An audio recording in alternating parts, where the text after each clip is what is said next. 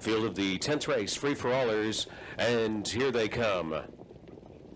They're off and pacing with Admiral's Express wanting to be first away, and going hard on the outside is Perfect Sun. Cami Best will be first to land in on the pylons, and Electric Stena races up into the top four. Mick Dillon is eased away in fifth. Daylon Trooper is sixth. Second to last, J.K. Bandit, and Thunder Bay taken under a huge hold by John Campbell to be back there in the eighth and trailing position. It's Perfect Sun and Luke Willett blasting to the first turn lead. Cami Best is there in second. Admiral's Express racing from third. Electric Stena is fourth. Mick Dillon landed in fifth, and there goes Electric Stena already pulling out from fourth for Steve Condren. The opening quarter was 26 and 1. Electric Stena was third. Electric Stena second, and driving to the lead on the way to the half. Electric Stena now in front. Back in second after leading it briefly was Perfect Sun. Cami Best to the inside third. Admiral's Express is fourth. Mick Dillon flushing first over from fifth. There's Daylon Trooper sixth on the outside ahead of J.K. Bandit and Thunder Bay. 54 and 3 was the half. 28 and 2 second quarter.